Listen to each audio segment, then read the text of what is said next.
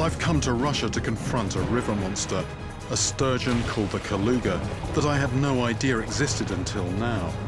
Testimony to how secretive the local people are with regard to this giant and the fortunes it delivers.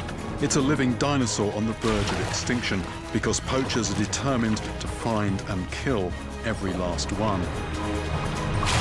But after weeks of searching, I finally have one of these rare beasts in my sights.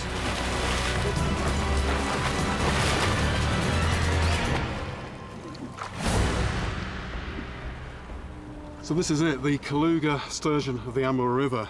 Now, this is big by normal freshwater fish standards, but by the standards of what this fish can potentially grow to, this is a small one.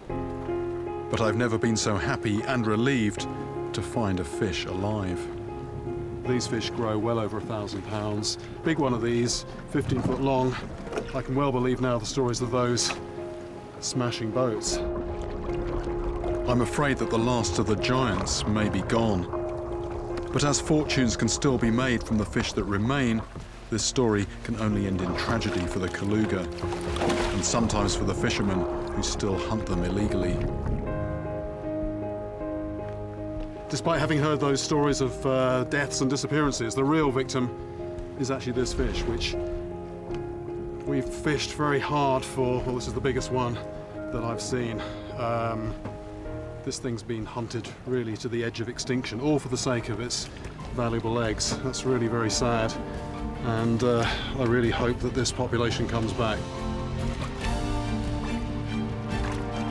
But even in the face of this human onslaught, nature has a surprising ability to cling on.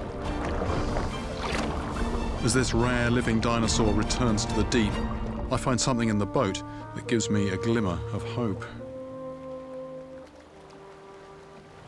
It's quite something when I think that I've heard so much about this fish, particularly in terms of the very large size that it can reach.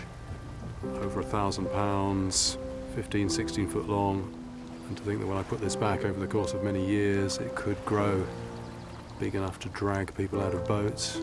But here it is, a perfect miniature kaluga.